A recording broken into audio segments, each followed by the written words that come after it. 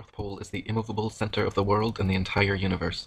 Polaris, the North Star, sits straight over the North Pole, at the highest point in the heavens, and like a slowly rotating planetarium dome, all the celestial bodies revolve around Polaris and over the Earth once per day.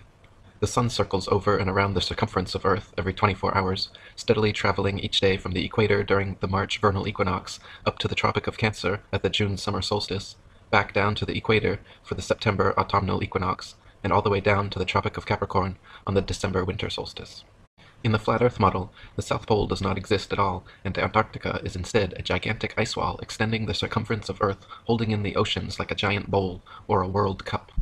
As strange as this concept may sound at first, it is a fact that if you set a bearing due south from anywhere on Earth, inevitably at or before 78 degrees southern latitude, you will find yourself face to face with an enormous ice wall towering 100 to 200 feet in the air, extending to the east and west the entire circumference of the world.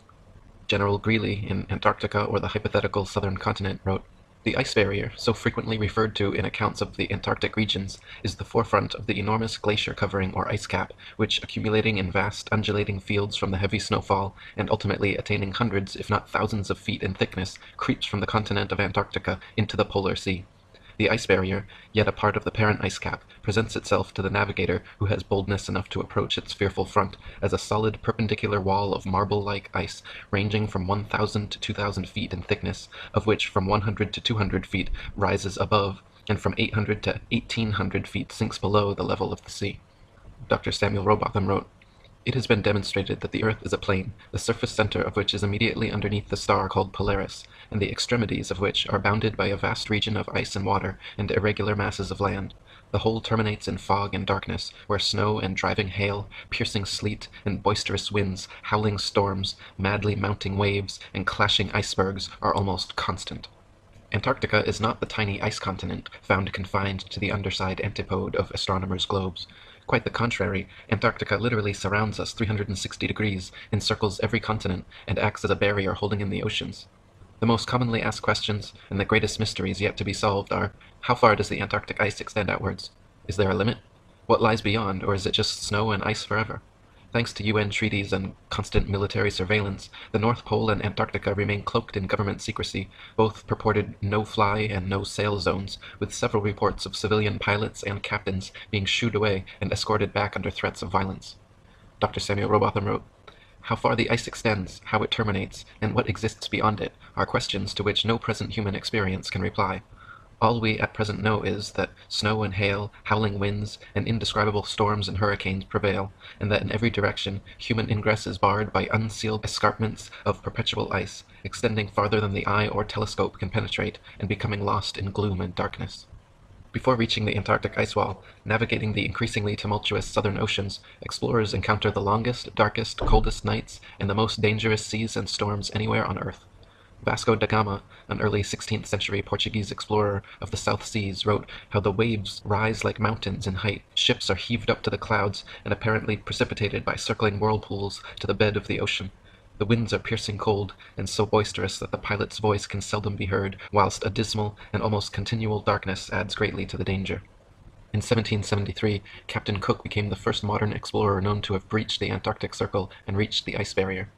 During 3 voyages lasting 3 years and 8 days, Captain Cook and his crew sailed a total of 60,000 miles along the Antarctic coastline, never once finding an inlet or path through or beyond the massive glacial wall. Captain Cook wrote, "The ice extended east and west far beyond the reach of our sight, while the southern half of the horizon was illuminated by rays of light which were reflected from the ice to a considerable height. It was indeed my opinion that this ice extends quite to the pole, or perhaps joins some land to which it has been fixed since creation." On October 5, 1839, another explorer, James Clark Ross, began a series of Antarctic voyages lasting a total of 4 years and 5 months. Ross and his crew sailed 2 heavily armored warships thousands of miles, losing many men from hurricanes and icebergs, looking for an entry point beyond the southern glacial wall. Upon first confronting the massive barrier, Captain Ross wrote of the wall, "Extending from its eastern extreme point as far as the eye could discern to the eastward, it presented an extraordinary appearance, gradually increasing in height as we got nearer to it, and proving at length to be a perpendicular cliff of ice, between 150 feet and 200 feet above the level of the sea, perfectly flat and level at the top, and without any fissures or promontories on its even seaward face. We might, with equal chance of success, try to sail through the cliffs of Dover as penetrate such a mass." William Carpenter wrote, Yes, but we can circumnavigate the South easily enough, is often said by those who don't know. The British ship Challenger recently completed the circuit of the southern region, indirectly to be sure, but she was 3 years about it, and traversed nearly 69,000 miles, a stretch long enough to have taken her 6 times round on the globular hypothesis. Dr. Samuel Rowbotham wrote, "If we now consider the fact that when we travel by land or sea, and from any part of the known world in a direction towards the North Polar Star, we shall arrive at one and the same point, we are forced to the conclusion that what has hitherto been called the North Polar region is really the center of the earth, that from this northern center the land diverges and stretches out, of necessity, towards a circumference which must now be called the southern region, which is a vast circle, and not a pole or center. In this and other ways, all the great navigators have been frustrated in their efforts, and have been more or less confounded in their attempts to sail round the earth upon or beyond the Antarctic Circle. But if the southern region is a pole or center, like the north, there would be little difficulty in circumnavigating it, for the distance round would be comparatively small. When it is seen that the earth is not a sphere, but a plane, having only one center, the north, and that the south is the vast icy boundary of the world, the difficulties experienced by circumnavigators can be easily understood. If the earth were truly a globe, then every line of latitude south of the equator would have to measure a gradually smaller and smaller circumference the farther south traveled. In other words, the circumference at 10 degrees south latitude would comprise a smaller circle than at the equator, 20 degrees south latitude would comprise a circle smaller than 10, and so on. If, however, the earth is an extended plane, then every line of latitude south of the equator should measure a gradually larger and larger circumference the farther south traveled. 10 degrees south latitude will comprise a larger circle than the equator, 20 degrees south latitude will comprise a circle larger than 10, and so on.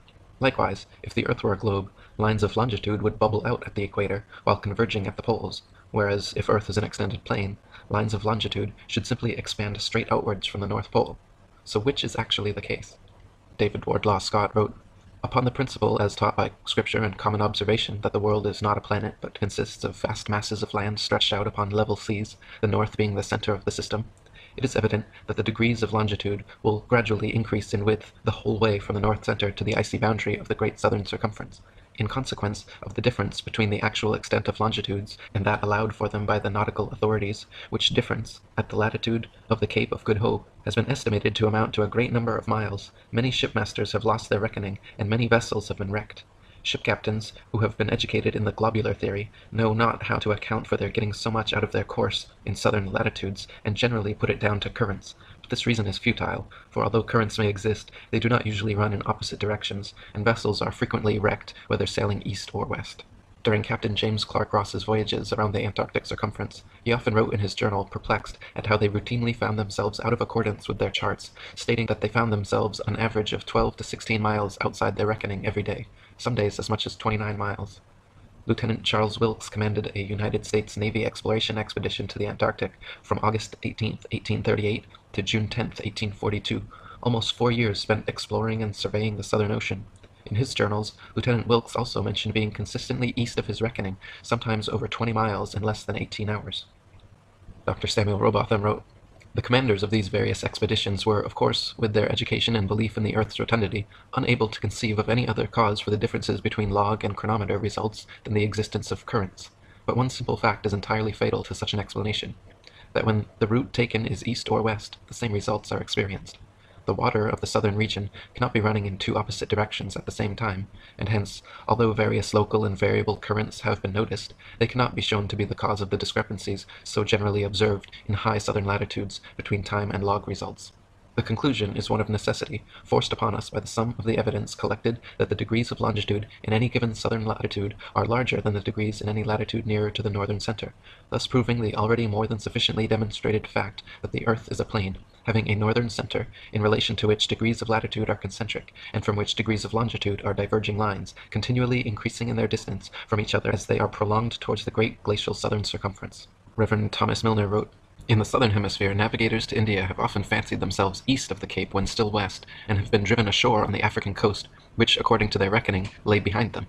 This misfortune happened to a fine frigate, the Challenger, in 1845. How came Her Majesty's ship Conqueror to be lost? How have so many other noble vessels, perfectly sound, perfectly manned, perfectly navigated, been wrecked in calm weather, not only in dark night or in a fog, but in broad daylight and sunshine, in the former case upon the coasts, in the latter upon sunken rocks, from being out of reckoning, under circumstances which until now have baffled every satisfactory explanation?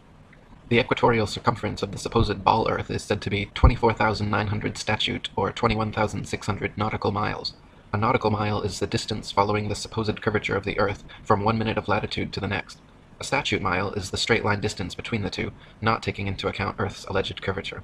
The Australian Handbook Almanac Shippers and Importers Directory states that the distance between Sydney and Nelson is 1,400 nautical, or 1,633 statute miles, allowing a more than sufficient 83 miles as the distance for rounding Cape Farewell and sailing up Tasman Bay to Nelson leaves 1,550 statute miles as the straight line distance from the meridian of Sydney to the meridian of Nelson.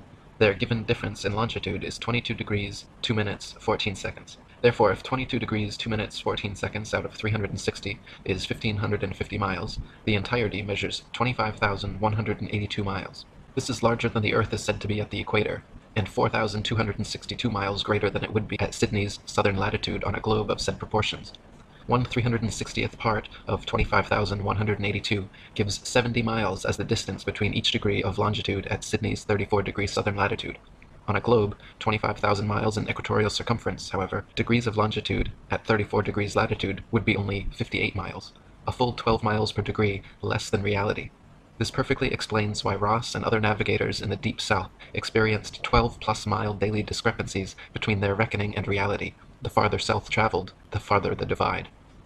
Dr. Samuel Robotham wrote, "From near Cape Horn, Chile, to Port Phillip in Melbourne, Australia, the distance is 9,000 miles. These two places are 143 degrees of longitude from each other. Therefore the whole extent of the Earth's circumference is a mere arithmetical question. If 143 degrees make 9,000 miles, what will be the distance made by the whole 360 degrees into which the surface is divided? The answer is 22,657 miles, or 8,357 miles more than the theory of rotundity would permit. It must be borne in mind, however, that the above distances are nautical measure, which, reduced to statute miles, gives the actual distance from the southern region at a given latitude as 26,433 statute miles, or nearly 1,500 miles more than the largest circumference ever assigned to the Earth at the equator. Similar calculations made from the Cape of Good Hope, South Africa, to Melbourne, Australia, at an average latitude of 35.5 degrees south, have given an approximate figure of over 25,000 miles, which is again equal to or greater than the Earth's supposed greatest circumference at the equator. Calculations from Sydney, Australia to Wellington, New Zealand, at an average of 37.5 degrees south, have given an approximate circumference of 25,500 miles, greater still. According to the ball Earth theory, the circumference of the Earth at 37.5 degrees southern latitude should be only 19,757 statute miles, almost 6,000 miles less than such practical measurements. Dr. Samuel Robotham wrote, "The above calculations are, as already stated, only approximate, but as liberal allowances have been made for irregularities of route, etc., they are sufficiently accurate to prove that the degrees of longitude, as we proceed southwards, do not diminish, as they would upon a globe, but expand or increase, as they must if the Earth is a plane, or, in other words, the farthest point, or greatest latitude south, must have the greatest circumference and degrees of longitude." And William Carpenter wrote, "Parallels of latitude only, of all imaginary lines on the surface of the Earth, are circles, which increase progressively from the northern center to the southern circumference. The mariner's course in the direction of any one of these concentric circles is his longitude, the degrees of which increase to such an extent beyond the equator, going southwards, that hundreds of vessels have been wrecked because of the false idea created by the untruthfulness of the charts and the globular theory together, causing the sailor to be continually getting out of his reckoning. With a map of the Earth in its true form, all difficulty is done away with, and ships may be conducted anywhere with perfect safety. This, then, is a very important practical proof that the Earth is not a globe." I phoned up Antarctica. There's like a tourist umbrella you have to go through, and I sort of said, "Oh, I've got loads of money. I've got boats in Hawaii and India," which I don't. And me and some friends were going to hack down to Antarctica and walk across it. And I got loads of emails off these people saying, "No, you don't. No, you don't. Fill out your permits. You've got Orange membership. Fill out this. Why are you coming?" I got like totally hammered just for saying I'm coming to Antarctica. What I found is you're only allowed in through New Zealand, South America at the bottom, and South Africa at the bottom. And they take you in. You see some penguins, you sleep somewhere cold, and they throw you back out, all for like $5,000. Now, it's totally locked down, and I did an article about it where I looked at the Treaty of Antarctica, which is some countries got together and locked it down. They've got a lot of science research going on there, and they just don't let anyone in. Now, where this treaty meet, they have a big table that's shaped in a pyramid with the top cut off, which is, you can call me a conspiracy theorist, but there's obviously something there. What would you like to add on the Antarctica rim model, Eric? Yeah, so Antarctica is not just the tiny ice continent on the bottom of the globe that it shows, but it is the case that no matter where you are on Earth, if you go southwards from there, you'll hit Antarctica. So if you imagine expanding that little Antarctic continent on the bottom of the globe out to an ice rim all the way across, around the Earth rather, the North Pole being in the center, anywhere you go in a straight line, you will end up going to the ice wall. Yeah, and many boats through, since the 40s, 50s have talked about my instruments went crazy, there were ice walls for hundreds of miles, I got lost. There's so many of these stories. Yeah, and so they say that there's a South Pole somewhere too on part of that guided tour that you're talking about. They've got an arbitrary point along the Antarctic ice that they've put a red and white barbershop pole with a ball earth on top of it and claim that that's the South Pole. But they even admit that it's not the real South Pole because the real geomagnetic South Pole is constantly moving. So since it's constantly moving, you're never really going to be able to see it. But the reality is they can't have people going down there with a compass and checking to see if it really is the South Pole. Last year, Prince Harry was down there, and he basically just made some filming. He was with Rupert and Tarquin and a few of his friends, and the story was, it was on all the mainstream news, Prince Harry in Antarctica, oh, we had to go back, it was just too cold, my foot got blisters and frostbite. What the message to the subconscious is, it doesn't matter how rich you are, don't go there, it's too cold. They know that Prince Harry and a team of injured servicemen and women have been walking to the South Pole. Well, they've got there. They've completed the 200-mile Walking with the Wounded South Pole Challenge. That's its proper name. They've spent more than 3 weeks trekking through Antarctica, and this was what it sounded like at the moment when they arrived at the bottom of the world. Let's go!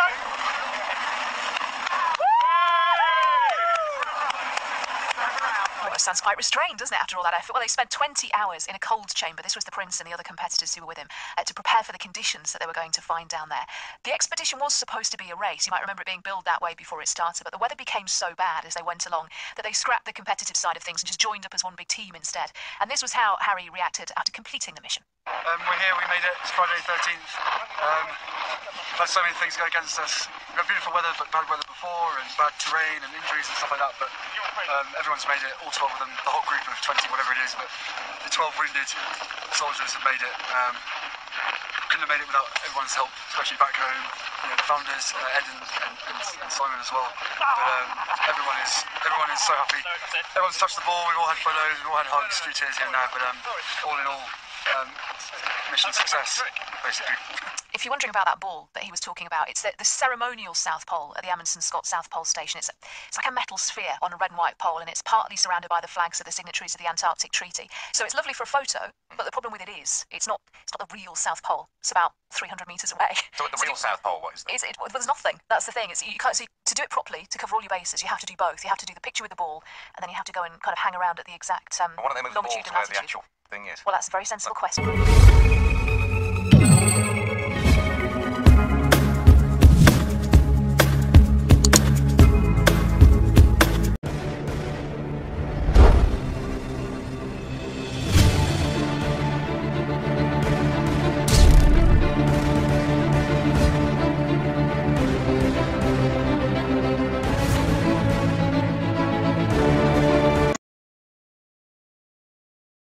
The North Pole is the immovable center of the world and the entire universe. Polaris, the North Star, sits straight over the North Pole, at the highest point in the heavens, and like a slowly rotating planetarium dome, all the celestial bodies revolve around Polaris and over the Earth once per day. The sun circles over and around the circumference of Earth every 24 hours, steadily traveling each day from the equator during the March vernal equinox up to the Tropic of Cancer at the June summer solstice, back down to the equator for the September autumnal equinox, and all the way down to the Tropic of Capricorn on the December winter solstice. In the flat Earth model, the South Pole does not exist at all, and Antarctica is instead a gigantic ice wall extending the circumference of Earth, holding in the oceans like a giant bowl or a world cup. As strange as this concept may sound at first, it is a fact that if you set a bearing due south from anywhere on Earth, inevitably at or before 78 degrees southern latitude, you will find yourself face to face with an enormous ice wall towering 100 to 200 feet in the air, extending to the east and west the entire circumference of the world. General Greely in Antarctica, or the hypothetical southern continent, wrote, "The ice barrier, so frequently referred to in accounts of the Antarctic regions, is the forefront of the enormous glacier covering or ice cap, which, accumulating in vast undulating fields from the heavy snowfall, and ultimately attaining hundreds, if not thousands of feet in thickness, creeps from the continent of Antarctica into the polar sea. The ice barrier, yet a part of the parent ice cap, presents itself to the navigator who has boldness enough to approach its fearful front as a solid perpendicular wall of marble-like ice ranging from 1,000 to 2,000 feet in thickness, of which from 100 to 200 feet rises above, and from 800 to 1,800 feet sinks below the level of the sea. Dr. Samuel Robotham wrote, "It has been demonstrated that the Earth is a plane, the surface center of which is immediately underneath the star called Polaris, and the extremities of which are bounded by a vast region of ice and water and irregular masses of land. The whole terminates in fog and darkness, where snow and driving hail, piercing sleet, and boisterous winds, howling storms, madly mounting waves, and clashing icebergs are almost constant. Antarctica is not the tiny ice continent found confined to the underside antipode of astronomers' globes. Quite the contrary, Antarctica literally surrounds us 360 degrees, encircles every continent, and acts as a barrier holding in the oceans. The most commonly asked questions, and the greatest mysteries yet to be solved, are, how far does the Antarctic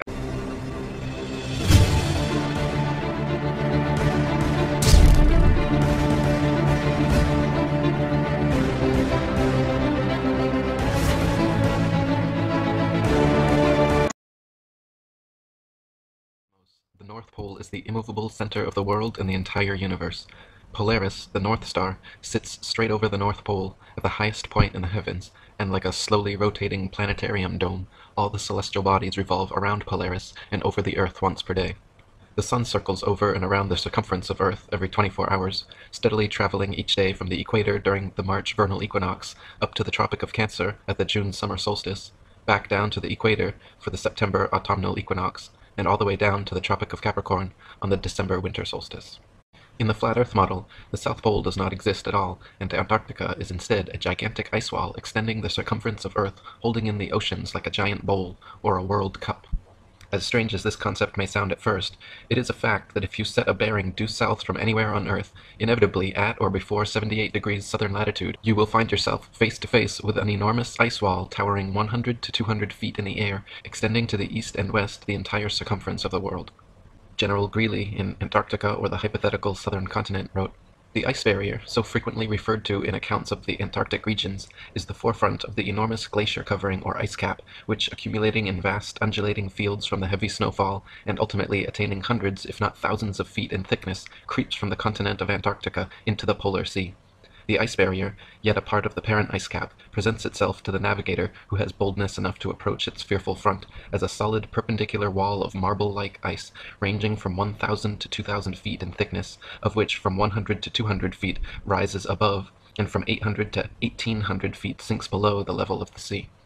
Dr. Samuel Robotham wrote, "It has been demonstrated that the Earth is a plane, the surface center of which is immediately underneath the star called Polaris, and the extremities of which are bounded by a vast region of ice and water and irregular masses of land.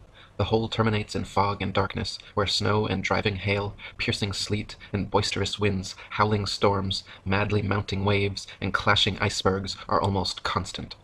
Antarctica is not the tiny ice continent found confined to the underside antipode of astronomers' globes. Quite the contrary, Antarctica literally surrounds us 360 degrees, encircles every continent, and acts as a barrier holding in the oceans. The most commonly asked questions, and the greatest mysteries yet to be solved, are, how far does the Antarctic ice extend outwards? Is there a limit? What lies beyond, or is it just snow and ice forever? Thanks to UN treaties and constant military surveillance, the North Pole and Antarctica remain cloaked in government secrecy, both purported no-fly and no-sail zones, with several reports of civilian pilots and captains being shooed away and escorted back under threats of violence. Dr. Samuel Robotham wrote, "How far the ice extends, how it terminates, and what exists beyond it are questions to which no